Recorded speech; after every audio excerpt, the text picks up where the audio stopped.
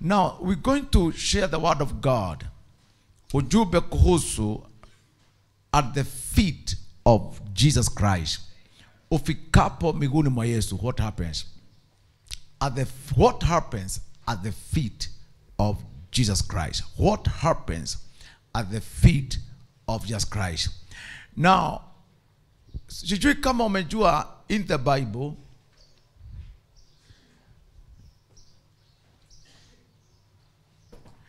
katika Biblia utagundua kwamba mara kwa mara watu walifika pahali panaitwa miguuni mwa Yesu. There are so many instances where people fell at the feet of Jesus Christ. Na hatujawahi, in most cases we don't research, we don't get to know ni nini hicho hutendeka hapo. There are so many positions. Kuna nafasi nyingi na hali nyingi tuko nazo katika ibada. Lakini kuna hali moja leo nataka mujue. Na hapo ndipo Bwana ananiambia kanisa lake limo. Anataka wewe ufike miguuni mwa Yesu, uiname hapo. Usujudu hapo. Amen. Something will happen. Hallelujah. Now, ukiangalia Biblia kitabu cha Matthew 15 verse 30, utaona vile katika wanafunzi, katika Yesu alipokuwa akieneza injili, how people would get to the feet of Christ and things happen. Katika Mathayo 15 aya ya 30, wakamwendea makutano mengi wakimletea viwete, vipofu. Make sure you are there. Matthew 15 verse 30.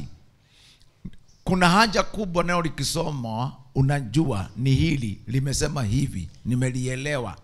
That's very important. Hiyo ndio njia moja ya kuwa na nguvu. Mathayo 15 verse 20, wakamwendea makutano mengi wakimletea viwete, vipofu, mabubu, vilema na wengine wengi, wakawaweka miguuni pake. Nataka muangalie, there's a situation katika huduma ya Yesu whereby people brought the sick and desperate people. Situations za watu viwete na nini. Mtu akikuja na kiwete tu, Yesu ako wapi? Anamwangusha miguuni mwa Yesu. Kipofu ndio hiyo miguuni mwa Yesu. Na it's interesting kwamba wagereta hawa wagonjwa wanawacha hapo. And the Bible says wakawaweka miguuni pake, akawaponya. Amen. And great multitudes came unto him, having with them those that were lame, blind, dumb, maimed, and many others, and cast them down at Jesus' feet, and he healed them. Amen. Nataka tuangalie mahali hawa wagonjwa waliangushwa. Mahali hapo walemavu waliangushwa. What is that now? Ni nini hiyo? Let's agree this, eh?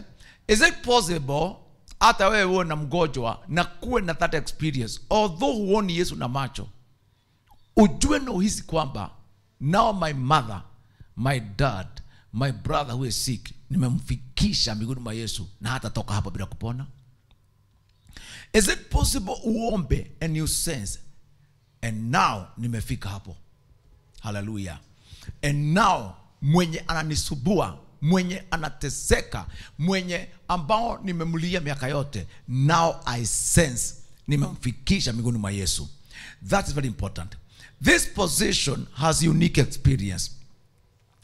Now, wakati ambapo, kama mimi kuna wakati I've been delivered from fear, from, I tell you, kama kuna wakati ambapo nimewahi pokea amani every day, is when I discover now I'm bowing at the feet of Christ.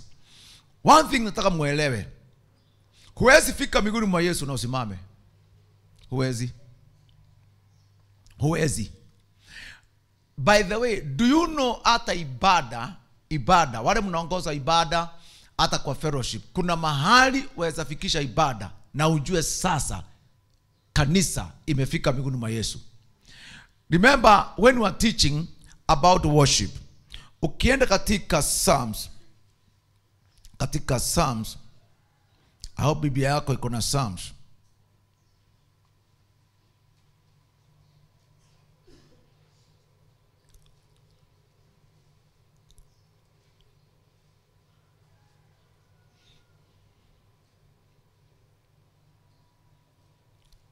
Psalms 95. Now, ukiangalia wakati watu walikuwa wanatoa ibada kwa hekalu, there is this experience, and I know you can discern this. Katika Psalms 95, normally hii Psalms inaitwa ni mwito wa kuabudu na kutii. Is a call to worship, bow, a call to worship, a call to bow before God, a call to submit to God. John tumwimbie Bwana, tumfanyie shangwe mwamba wa wokovu wetu. Oh, come, let us sing unto the Lord, let us make a joyful noise to the rock of our salvation. Hallelujah. Tuje mbele zake kwa shukrani. Note tuko Psalms 95 verse 2. Tuje mbele zake kwa shukrani, tumfanyie shangwe kwa saburi. Verse 3. Kwa kuwa Bwana ni Mungu mkuu na mfalme mkuu juu ya miungu yote. For the Lord is great God and great King above all gods. Yes, amen, amen. Amen. Nataka muangalia how you approach God ndio fika mbinguni mwa Yesu. Jambo la kwanza asema, Johnny, tumfanyie shangwe mwamba wa wokovu wetu. Amen. Why are we doing it?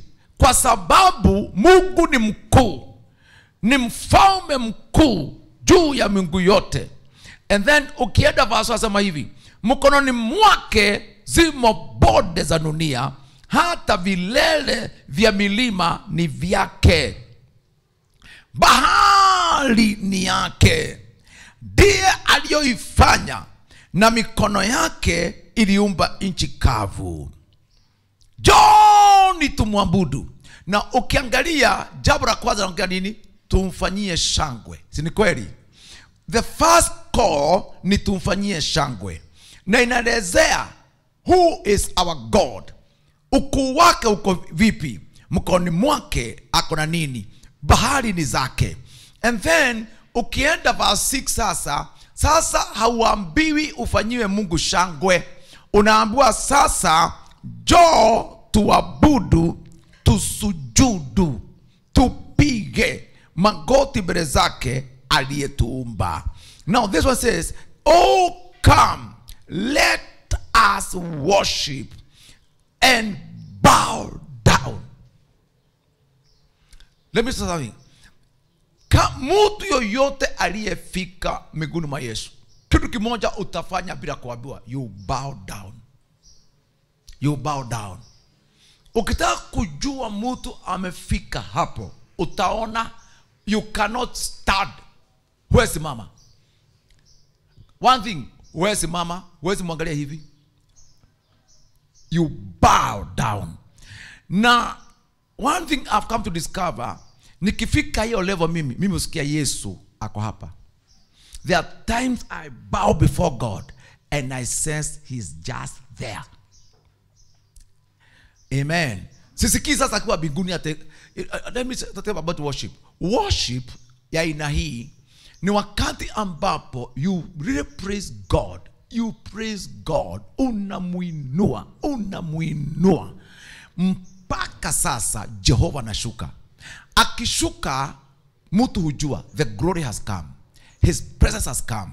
You bow down miguuni mwa Kristo. That time ikifika, there are several things that should happen. Wapendwa, wakati Mungu ameshuka katika ibada na katika maombi yako na katika huduma, kuna mambo hutendeka right there. Amen. Kusujudu miguuni mwake. Now, kitu cha kwanza ni kwamba you bow at the feet of the King of Kings. No, ukifika hiyo level, we call it kingdom level. Sema ni kingdom level. Sema kingdom level. Oh my God, I worship you. Amen. Hallelujah. Amen. Do you know, friends, there are so many things allowed us. Na kama shetani atakuogopa ni atakapojua umeweka nini? Kingdom level.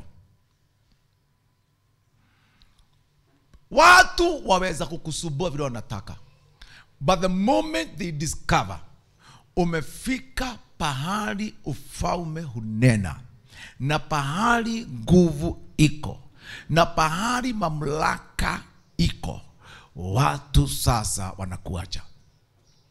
There are things that must leave you. There are attacks that must desert you.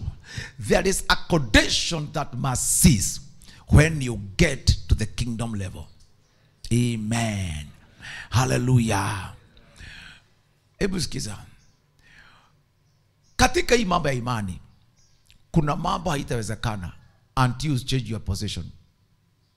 Hata kama wewe unaomba kiasi gani, hata kama ni nini, kuna mambo haitawezekana mpaka shetani ajue umefika mahali Bwana yuko.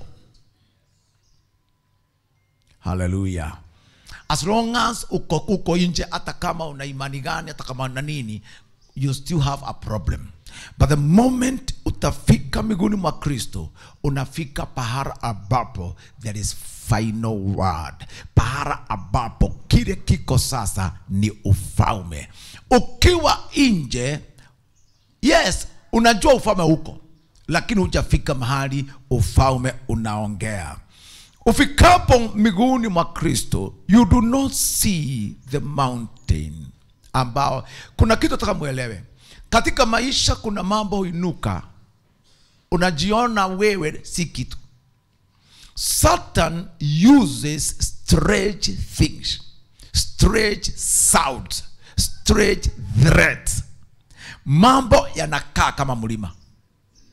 And right now, friends, I know by the grace of God I can detect kuna watu katika ibada hii, either umetishwa na mtu au mbele yako kunakaa kitu kikubwa kama mlima, and you are struggling na kimekupatia stress.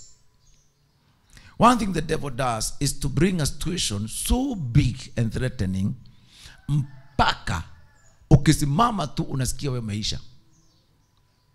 Hata kama unajua Mungu yuko, ukuu wa mlima ule, ukuu wa matisho haya, unajaa kwa akili.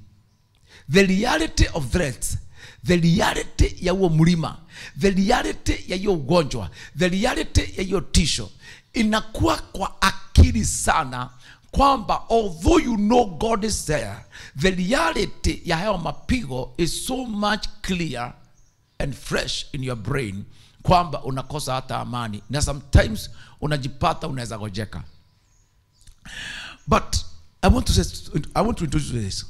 Ufikapo miguuni mwa Kristo, kile kiliitwa mlima, kile kiliitwa tisho ya watu, kile kiliitwa impossible, amen, unafika pahara ambapo miguuni mwa Kristo you get to the finished work of the resurrected Jesus Christ. Unafika sasa na unapata kazi iliyoisha wakati Yesu alishinda kifo na akashinda yote. It's interesting kwamba ukifika miguuni mwa Kristo, yeye aliyeshinda kifo, yeye aliyeshinda hata kuzimu, yeye aliyeshinda wanadamu, yeye aliyeshinda dhambi na mauti, ufikapo hapo unapokea matokeo ya ushindi huo. You never struggle again. Pigeni huyu Yesu makofi. Hallelujah. Oh my God, I worship you. Nifikapo miguuni mwa Kristo, I tell you, haijalishi ni nani amenikibisha, haijalishi wapendwa ukuu wa maovu ya dunia hii, kile ninachopokea ni Yesu mwenyewe na ukweli wa ushindi wake alipofufuka kutoka kwa wafu. Na siyo peke yake, nampokea Yesu aketipo kwenye mkono wa kuume wa Mungu Baba. Vile Yesu huongea hivyo, ndio nampokea nifikapo mbinguni mwake. The way he operates from the right hand of God the Father, that's how I get and I find Jesus Christ. Hallelujah. And I want to tell you, friends, I want to introduce that office. I want to introduce you to the feet of Christ. Mahali ambapo kifika vile Yesu huwa kwenye kiti cha enzi, that's what you feel. Vile Yesu alishinda kifo akasema imekwisha, that's what your mind inapata. And that's why miguuni mwa Kristo, one thing I notice, ukiinama mbele zake, things change. I have come to feel a very deep thing at the feet of Christ. Amen. Bwana sana. Kwamba Bwana, sasa sioni mambo ambayo nilikuwa naona, na kuona yewe unapotawala. You see, Jesus ako mkononi mwa Mungu Baba akiwa mwombezi. Ako mkononi mwa Mungu Baba akiwa wakili wetu. Ako mkononi wa Mungu Baba akiwa ametukuka juu ya enzi zote na falme zote. Ako mkononi mwa Mungu Baba ili katika mkono wa Mungu Baba atupatie ufalme. Amen. That's why wakati Peter aliponya ule kiwete, alikuwa amekaa kwa beautiful gate katika Acts chapter 3.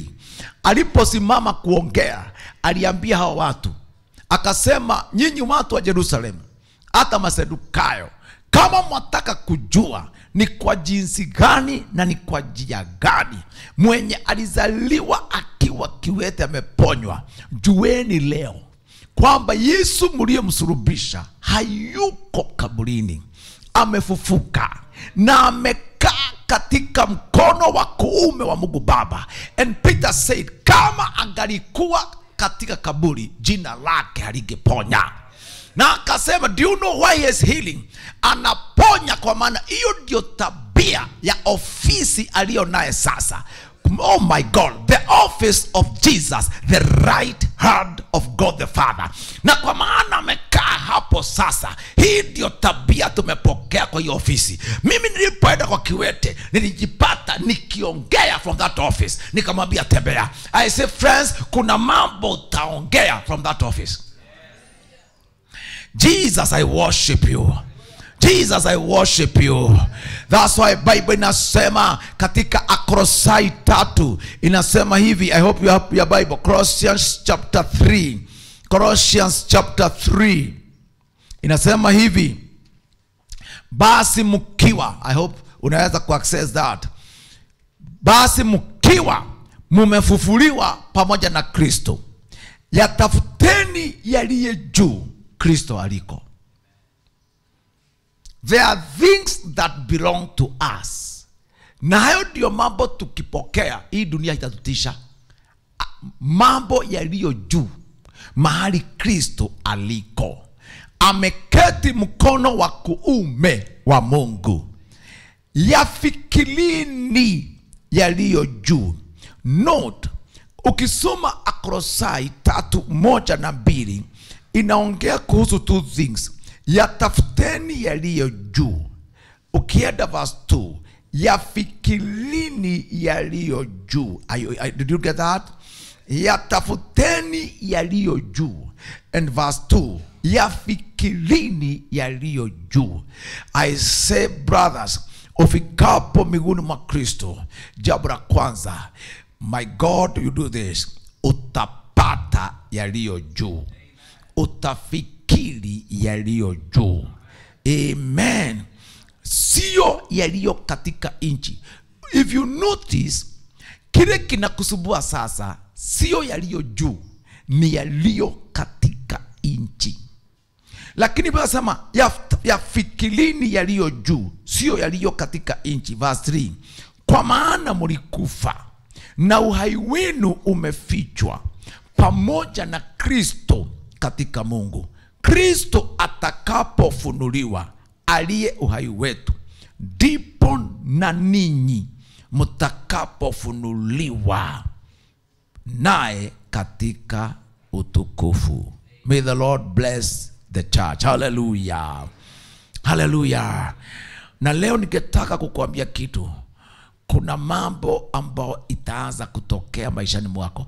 I sense there are people struggling katika akili zao na mambo yaliyo katika nchi. Kuna mambo yaliyo katika nchi hii. Kuna mambo yaliyo katika boma yako. Kuna mambo yaliyo katika nchi na kwa vile imekusumbua.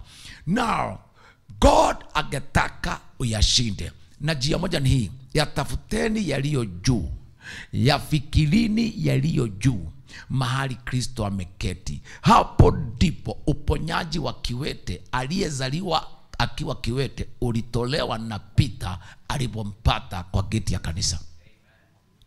Amen. You know, people have never thought about the statement Peter alisema. If you check Acts chapter 3, Peter alisema hivi. Akasema hivi, kiwete tuangalie. Look at us. Akawaangalia. Akawaambia, nataka kukuambia kitu. Yes, dhahabu na fedha sina.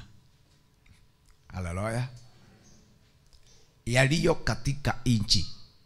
Yaliyo katika nchi. Wewe ni kiwete, umezoea kupewa mabaki ya nguo, mabaki ya pesa, mabaki ya ugali, mabaki ya lunch, mabaki ya mapato, mabaki ya shopping. Akamwambia, yaliyo katika nchi about ndio napeagwa viwete, hiyo sina leo. I'm not giving what men give to the lame. Hallelujah. Naomba kwamba Mungu akufikishe mahali ambapo yaliyo juu yatakuingia. Kwa maana utapelekea watu mambo yaliyo juu, sio yaliyo katika nchi. Nchi ina inflation. They are saying now, nchi iko na inflation. They are talking, I saw CNN yesterday. They are talking about recess, world inflation. And you can imagine now, President wa America akilaumu Russia sababu ya resources. And I don't know Russia imeshika dunia wapi.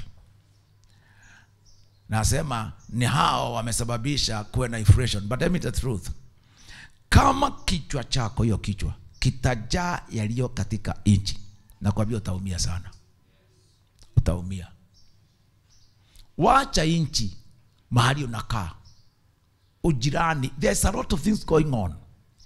But Bible husema hivi, yatafuteni yaliyo juu. Sio kwamba yaliyo juu, ni yaliyo juu ndio yaje hapa. Ndio tusikae na yaliyo chini bila yaliyo juu. Yaliyo juu yaje.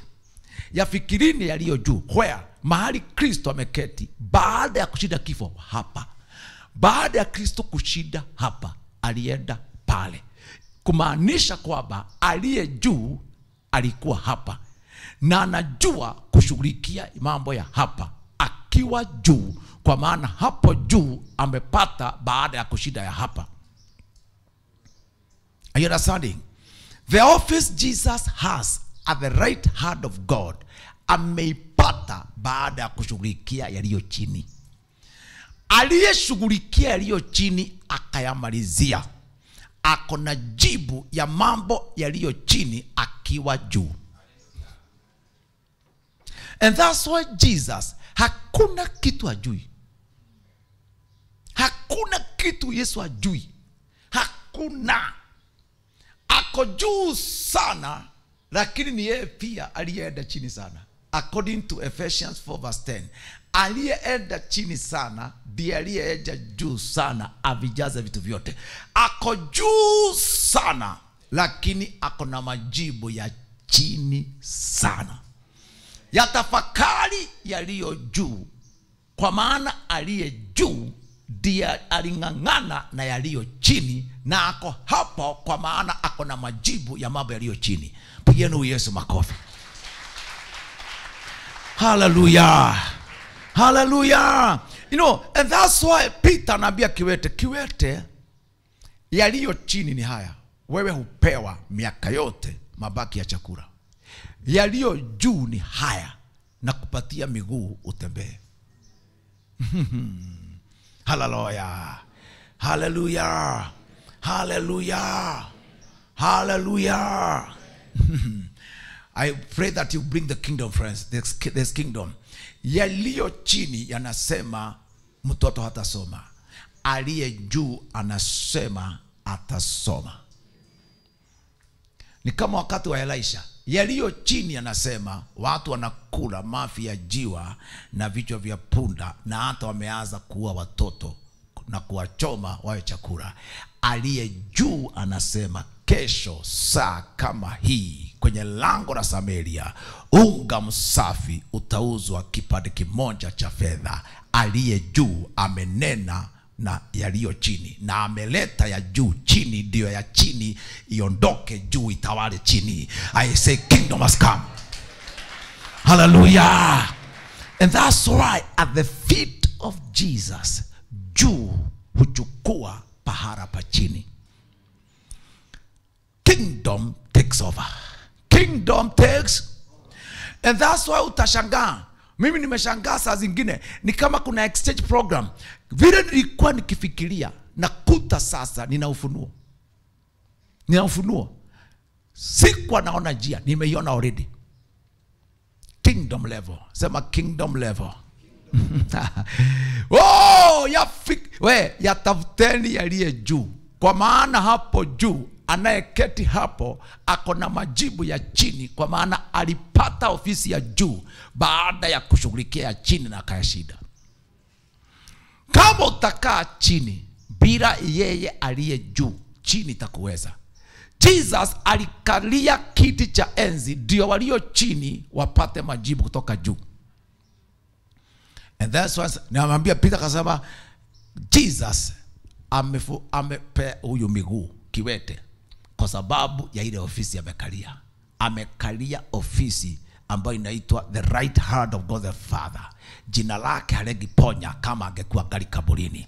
Jesus, kama kuna kitu nataka mjue. Hii ofisi mnasikia Yesu amekalia at the right hand of God the Father. Si ya biguni. Kristo hakai huko kwenye mkono wa kuume wa binguni kwa ajili ya bingu ya malaika, no, ni kwa ajili yetu. Hapo yeye ni kuhani, hapo yeye ni wakili, na hapo yeye ni muombezi wa wale walio chini. Are you hearing this?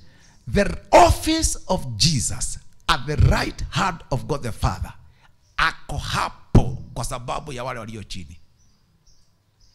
Wewe uko hapo. Can you hear this? You have an office in heaven. Habari yenu? Habari ya maofisa wa binguni? How are you, officers in heaven? I tell you something, at the right hand of God the Father, you have an office. You have an office there.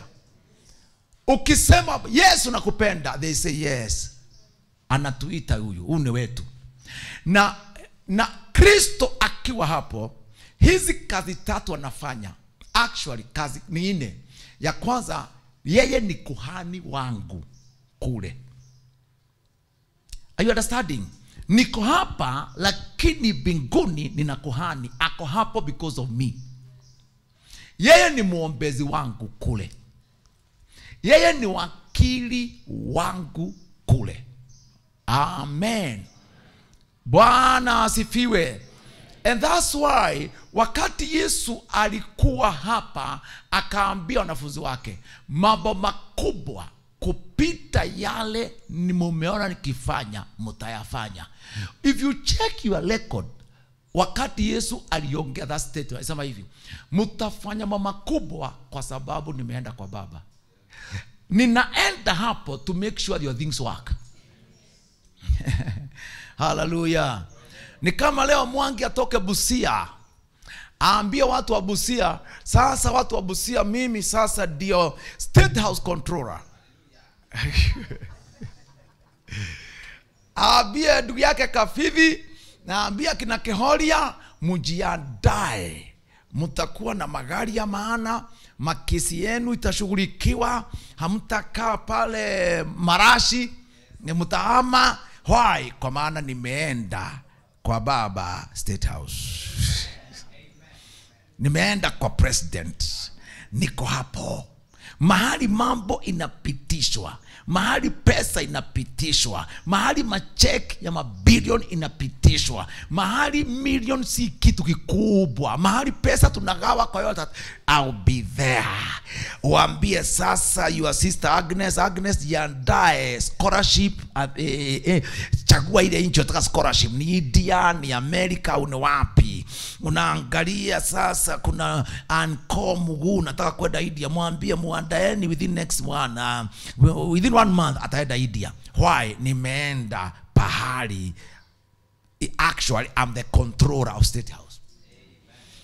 Kristo makwaba, because ninaenda mahali nguvu iko na mahali mambo hupitishwa, na mimi ndiye nitakuwa kuhani hapo.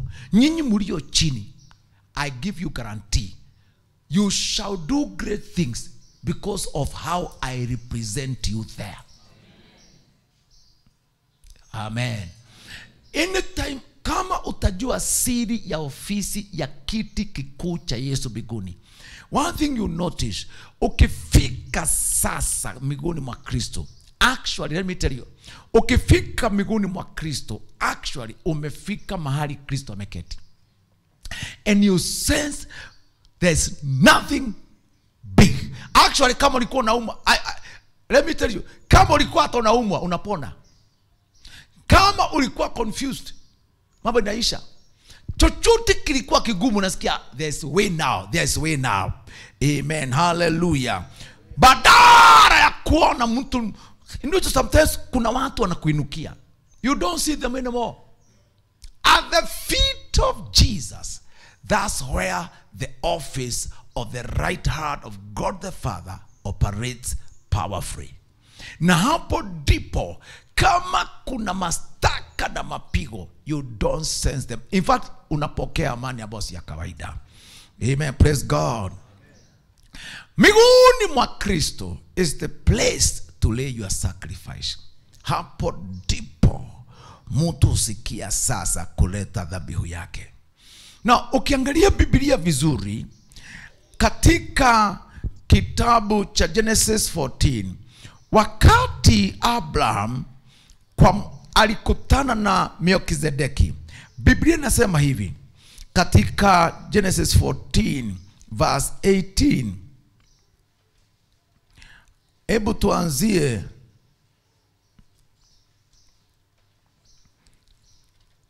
verse 17. Abraham aliporudi kutoka kumpiga Kedorlaoma, na wale wafalme walikuwa pamoja naye, mfalme wa Sodom akataka kumlaki katika bonde la Shawe, nalo ni bonde la mfalme.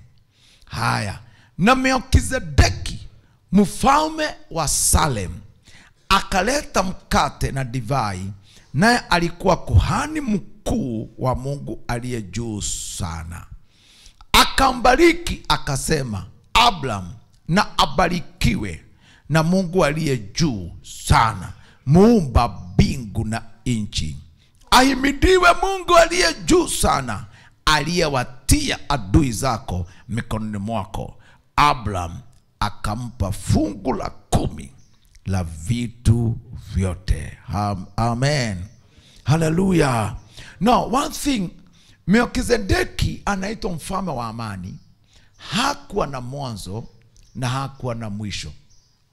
Of course, katika tafsiri mzuri tunasema huyu alikuwa kama Kristo, pre-incarnate Jesus. Kwa maana Yesu alisema hata wakati wa Abraham alikuweko. Ni vile hakuitwa jina Yesu Kristo, na alikuweko.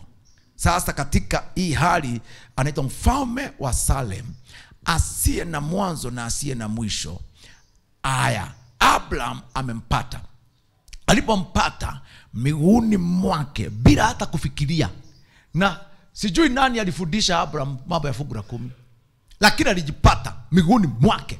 amempa fungu la 10.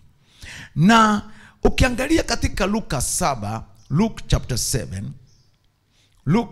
7, Luka mlango wa 7 aya ya 38.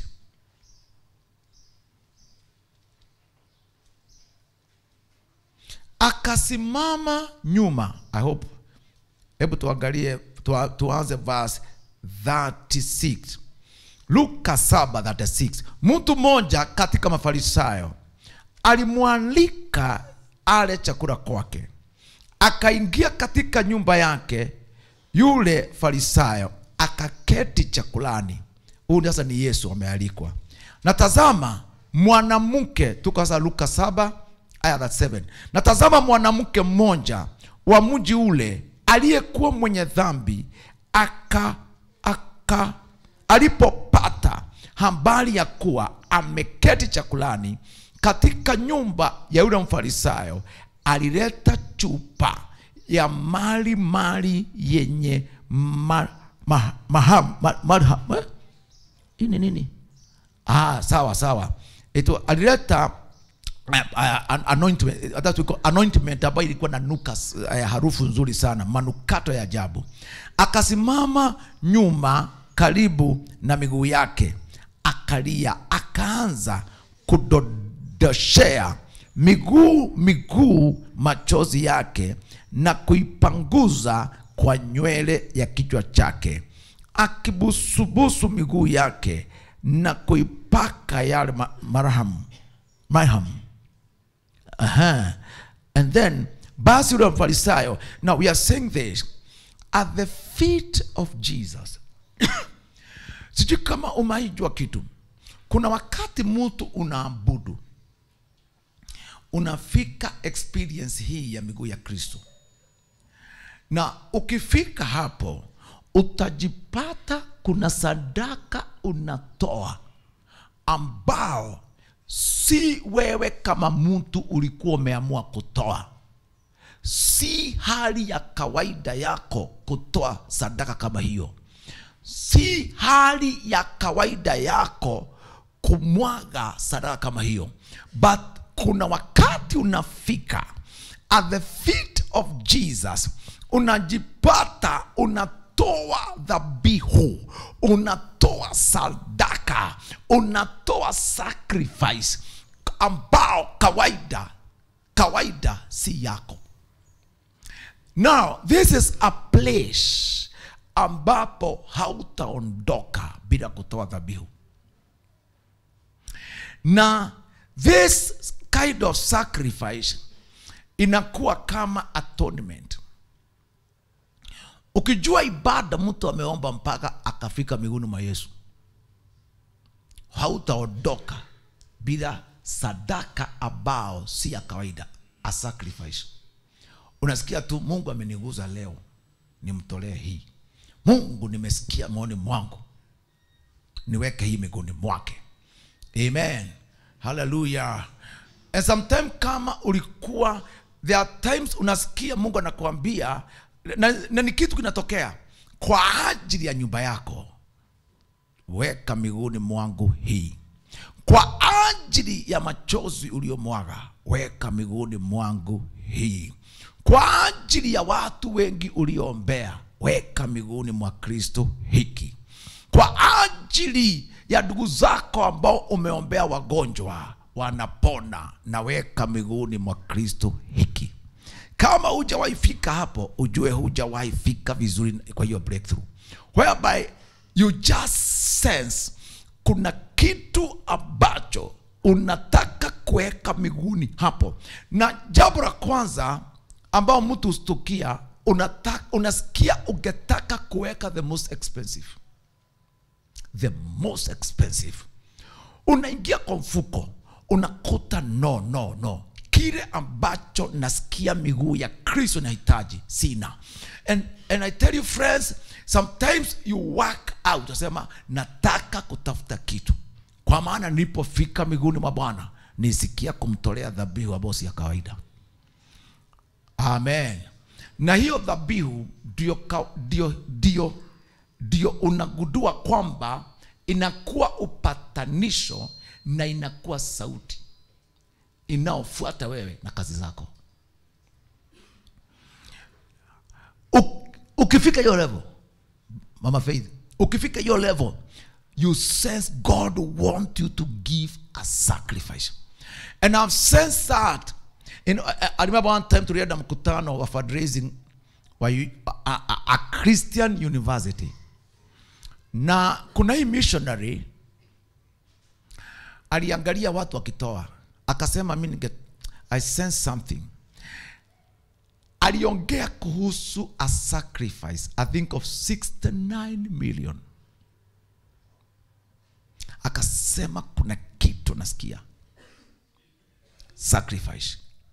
Amen, hallelujah. Na ukifika level hiyo, kuna kitu utagundua, hiyo dhabihu inakuwa sauti mbele ya Mungu. It always speak. It always speak. May God guide you to that level. In Jesus Christ's name. Hata katika maombi yako, sometimes ukienda kufunga, kuna wakati mtu kufika hiyo level. Niliomba mpaka nikahisi nimefika miguuni mwa Kristo. A place where you lay your sacrifice. Now, miguuni mwa Kristo, jambo lingine utendeka hapo ni kwamba kuna sauti ya muujiza. The voice of miracle. The final voice for miracle. Ukiangalia story ya Batimayo, kitabu cha Mark, you discover something in the book of Mark chapter 10. Mark chapter 10. Now, verse 46 says, wakafika Jericho, hata walipokuwa wakishika njia kutoka Jericho, pamoja na wanafunzi wake na mkutano mkubwa, mwana wa Batimayo, yule muombaji kipofu, alikuwa ameketi kando ya njia. Nataka tuangalie the three positions za Batimayo. Position ya kwanza, ameketi kando ya njia. Haya, katika every position has a title. Katika maisha ya Batimayo, position ya kwanza, ameketi kando ya njia, na title yake akiwa hapo ni muombaji kipofu. Have you noticed that? Nasema kwamba palikuwa na muombaji kipofu aketie kando ya njia. That's one thing. Now, if you proceed on, Bible inasema, naye aliposikia ya kwamba Yesu Mnazareti, alianza kupasa sauti yake na kusema, Mwana wa Mungu, Yesu unirehemu. Na wengine wakamkemea ili anyamaze, lakini alizidi kupasa sauti, Mwana wa Daudi unirehemu. Now, this second position ni wakati ambapo akili ya mwenye ameitwa kipofu maskini inabadilika. Although anakaa kando ya njia, akili yake imeanza kukataa hayo maisha na kujua yeye ni nini aweza pata ndani ya Kristo. Now, this second position is this way. Although unakaa korogosho, although una ugonjwa fulani, although biashara yako iko chini kiasi gani, hapo umekaa kando ya barabara, you sense Kristo mwenyewe anakutembelea, na unahisi katika Yesu wewe huitwa nani, na akili yako sasa, hata kama uko kando ya njia, inahama na inaanza kukimbilia mahali ambapo Yesu wako. Hallelujah. And that's what mnaona jamaa anasema hivyo. Ujue akili imebadilika. Now, mtu akiwa kipofu maskini na ako kando ya barabara, ako na tabia pia ya kushushwa. Ako na tabia ya kwamba kuna mahali huwezi tembea. uko na tabia ya kuwa stigmatized, kwamba wewe sio tu kipofu aliye kando ya barabara, sio tu maskini aliyo kando ya barabara, hata wewe you are socially discriminated. Title ya mtu hufanya watu wampange. Title ya mtu na mahali unakaa hufanya hata watu wenu wanaopanga mambo, they categorize you, na huyu asikuje. Have you ever known katika family sometime unaweza itwa mkutano wa family come together kwa maana wewe ni wa damu yao, lakini kifika special visit hualikwi. Walipoenda Gishagi family come together uliitwa because you are brother, lakini walipoenda pahali huwa anaenda dinner na watu wengine pale Westlands hukuitwa, kwa maana kategori yako inaruhusu tu uitwe mwana wa mtu, kwa maana Bartimayo aliitwa mwana wa mtu, lakini hairuhusu socially uende pahali fulani. Are you understanding? Na wapendo, tusipogundua miguu ya Yesu vile anazafanyia sisi, tutateseka sana. Kwa maana kuna ofisi yako, na kuna utajiri wako, na kuna heshima yako, na utaipata miguuni mwa Kristo. I declare this by the grace of God. Hallelujah. And I pray in the name of the Lord Jesus Christ that the feet of Jesus will reintroduce you. I said the feet of Jesus will produce you. The feet of Jesus will reintroduce you. Oh, watu wetu mliokaa kando ya barabara, naomba miguu ya Yesu sasa ijulisha watu wewe ni nani. Kwa maana watu wanakujua vile wanakuona, lakini Yesu anakujua vile ulivyo ndani yake. Bible yasema katika yeye umetukuka. In him you are complete. Bible says we are complete in him, he who is above all principalities and powers. And I said to you, friends, waonekana kama ni mjinga. Unajua kuna statement, unajua wakati watu wanasegenya mtu, mimi naomba tu wapendwa, kila mshirika wetu hapa usiangukie mikononi mwa mtu na gaiwe hali yako. Naomba kila mtu hapa usiangukie mikononi mwa mtu. Na kama ni mikononi mwa mtu, ni mikono ile Mungu ameamuru, si ile ya kawaida. Amen. Unajua nasikiaga wamama wakisengenya saa zingine kule Gishagi kienda.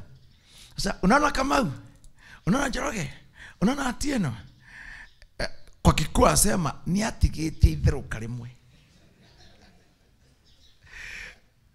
Ati alipokuwa kiudwa na Mungu, alibakisha kupikwa kidogo, hakupikwa vizuri. Anasema ni atigete itheruka rile. Me, I don't like hearing that. Afadhali nikae pahali peke yangu nisikie mtu. I don't like hear people, because najua akisema hivyo hata mimi hata wewe, do you know, hata wewe kuna mtu anaongea hivyo kuhusu somewhere. And I always like to kupea watu freedom kuongea hivyo, lakini nisiambiwe aliongea na nisikie. Kama naweza ongea na nisiambiwe aliongea na nisikie, I'm okay. Kwa maana hiyo ni mambo yake. Hallelujah. Tigeti itheruka. I don't like that. Hallelujah. People judge others. Let me tell you the truth. Nyinyi mlio hapa, as long as wewe ni mshirika wetu, there's an anointing speaking concerning you. There's a standard in this church that is speaking. Na hakuna mtu ataachwa nje, labda ukatalia kwa barabara. Kwamba miguuni mwa Kristo sisi kama Bartimayo ni haya kawaida. Uko na jina kando ya njia, muombaji kando ya njia, ni maskini, sawa. Lakini wakati Kristo anapitia njia ya kwako, na saa hii anapitia, Jesus is passing by, lazima uelewe na akili yako igundue ndani ya Kristo una ofisi ingine, na ugundue hiyo ofisi umenyimwa na watu kwa maana hawana na hawapeani. Jesus ndiye anapeana. Na ukiwa hivyo sasa, ufike hatua ya pili. Hata kama uko kando ya barabara, akili yako imejulishwa. Even if unauza boga pale Jogoo Road, your mind imejulishwa kwamba hutakaa hapo sana. Although unalia usiku na mchana, I tell you, kuna kitu akili yako imejulishwa. Muda wako na majira yako ya kulia imefika mwisho. Hiyo ndio stage ya pili, when your mind receives the information. When your mind receives secret of the kingdom. I say, hata kama huna plot, naomba kutoka kwa ofisi ya Yesu upokee siri ya kifalme, kwamba very soon unahama hiyo nyumba.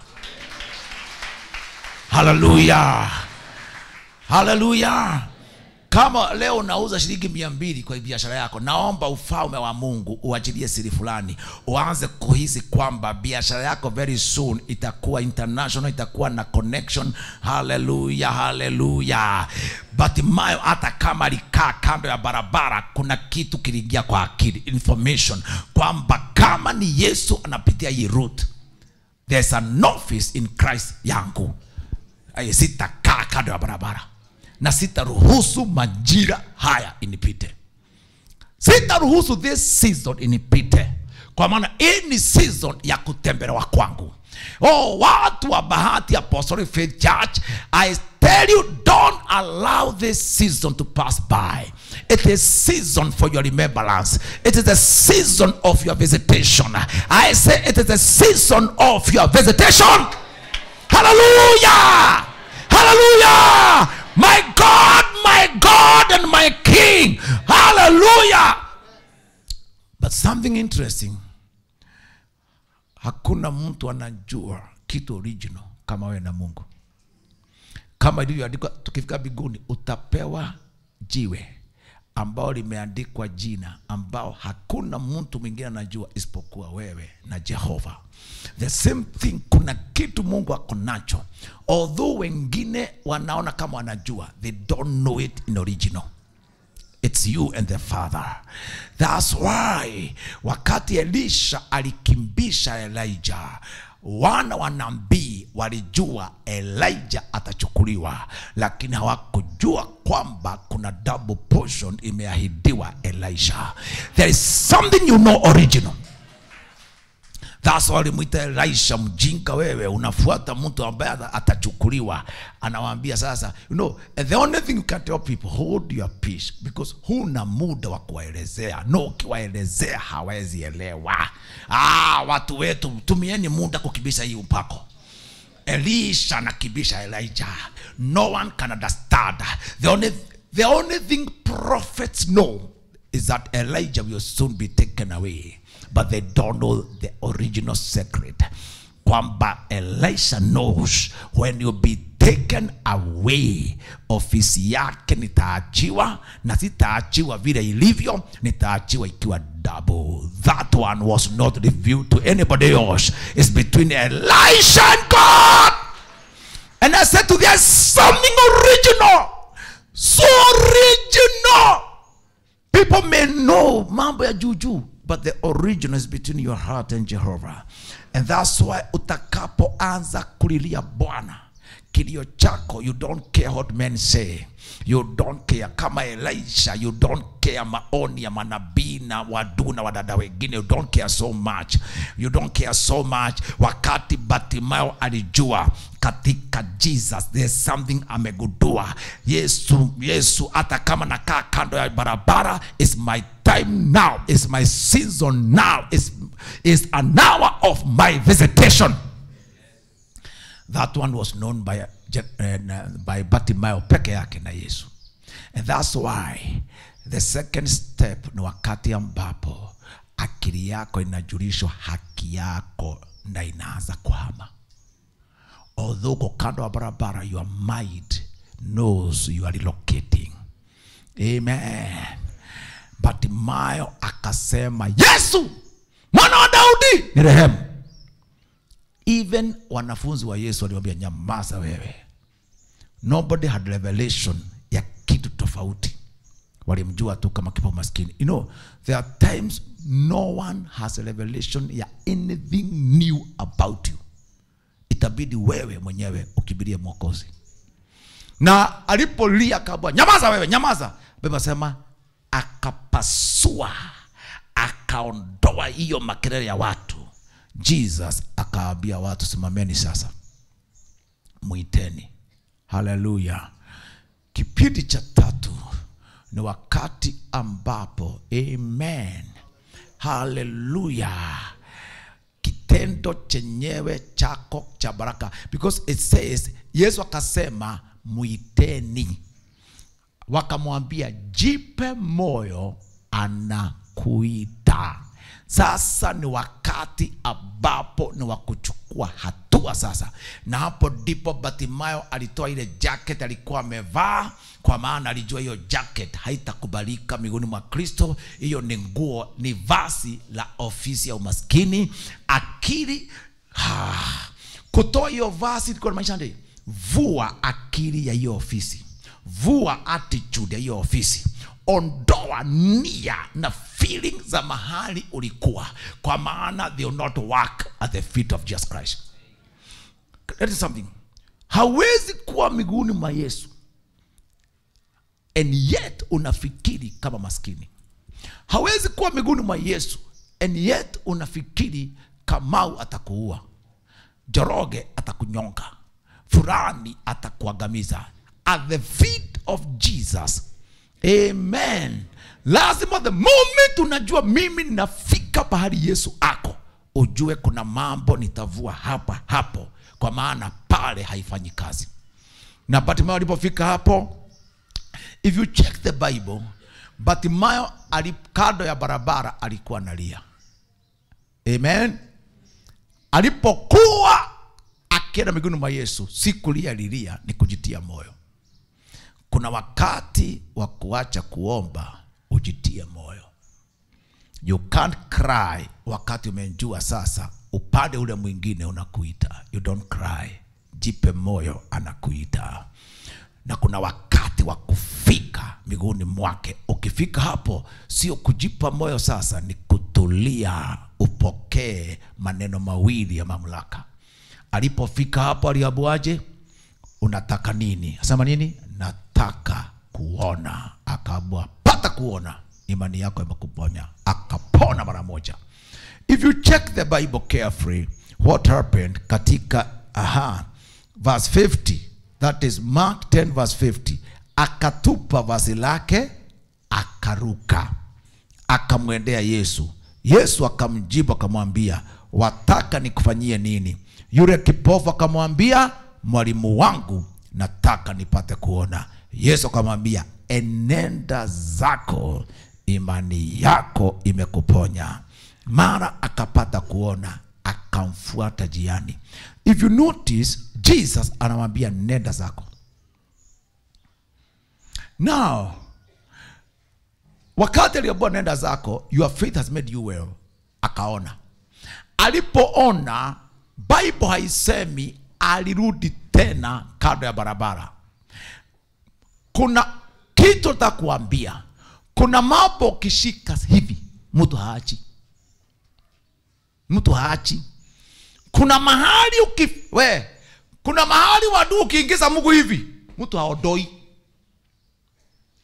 Kuna pahala utapewa tu kibali uingize kichwa useme na hapa sio do. Wakati Bartimayo alijua amefika miguuni mwa Kristo, na hapo amepata rehema na amepona, Bible says hakwenda zake, alimfuata Yesu jiani. Which means amesema this office and this place and this favor siachili, I'll follow it. I'll follow it. At the feet of Jesus is a place for my final word. Is place for final word. The kingdom word. Hallelujah. The kingdom word. Na leo nataka kuambia hivi katika jina la Yesu, Mungu amekuita katika that experience. Simameni sasa. Jesus loves you. Jesus loves you. Jesus loves you. Jesus loves you. Jesus loves you. Jesus loves you. Jesus loves you. Halama shata raba shata riba rike masika. I want to do something fresh today. Kama Batimayo jipe moyo. In this altar, watu wanaponywa leo. In this altar, people are getting healed. In this altar, kuna njia zinafunguka leo. In this altar, kuna neno la mwisho Bwana ananena. I want to speak to you friends. Unaishi maisha ambayo mambo yaliyo kwenye mkono wa kuume wa Mungu Baba ungetaka kuyaona kuanzia leo. Mambo yatokao mahali Yesu ameketi katika mkono wa kuume wa Mungu Baba. Yale Bwana huongea hapo kuhusu mwili wako na kuhusu uzao wa tumbo yako na kuhusu ndoa yako ungetaka yanje. Time has come, kingdom of God ichukue nafasi sasa. Kuna mambo yatokao juu mahali Kristo ameketi ambayo itaanza kwa mikono yangu mimi. Itaanza kwa nyumba yako. Itaanza kwa mwili wako. Itaanza kwa akili yako. Oh, I know umejaa mchafuko wa dunia na uoga, but there are things from the throne of God that you start ruling and reigning in your soul and in your marriage and in your youth. Sikizeni, kuna program ya Mungu. Kuna wasichana hapo nakuta, kuna program ya dunia imekuharibu sana. Ungeolewa hukuolewa, ungeenda ng'ambo hukwenda. I tell you, God is bringing you back to that program. Kuna program ya Mungu ya kifalme. Kuna program ya Mungu ya kifalme ambayo yatakiwa kutenda kazi katika maisha yako. Kuna program ya Mungu inapatikana miguuni mwa Kristo, where kingdom reigns. I want to make a prayer. I sense Jesus is waiting for you here. Father, in Jesus' name, I release kingdom now. I pashata raba. I amasata posota. Makata rabisaka. Kama vile Petero alinenea kiwete, akamwambia, I want to give you something different. Bwana, I pray that you give something different. Watu waliopewa mabaki ya pesa wapewe pesa riu. Watu waliopewa mabaki ya nguo wapewe nguo za maana. Watu ambao wamekaa kando ya njia watembee katikati ya barabara.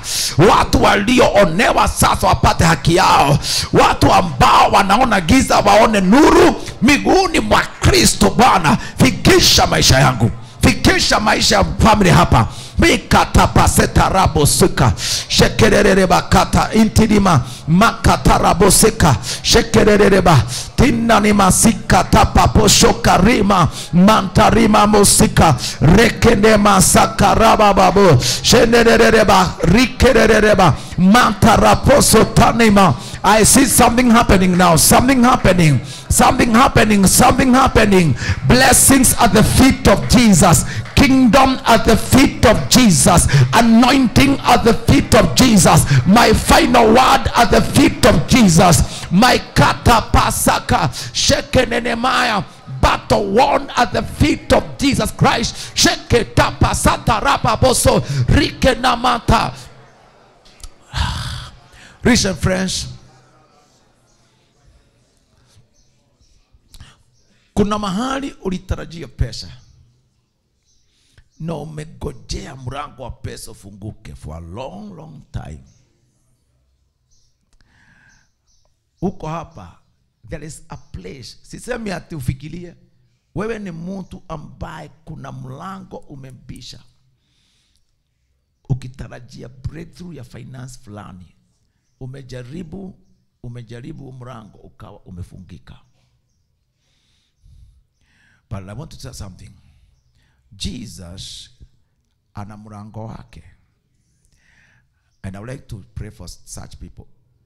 There is a door of financial favor. Umekuwa kibisha muda mrefu, kavujika moyo.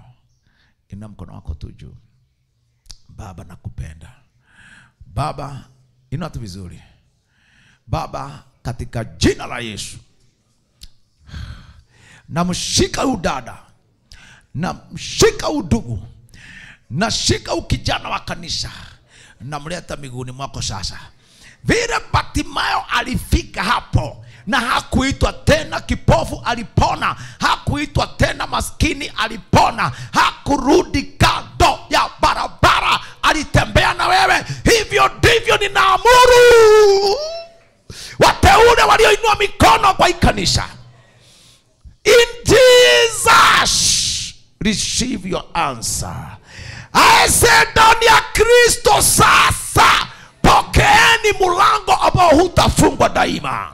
Pokeeni mulango ambao hauwezi fungwa. Mulango wa kifalme hautegemei inchi hii na hali ya inchi hii. Wakati mkono wako juu, kama umejua ni nini kimetendeka, badilisha akili kama vile Bartimayo alibadilisha alipoambiwa ajipe moyo.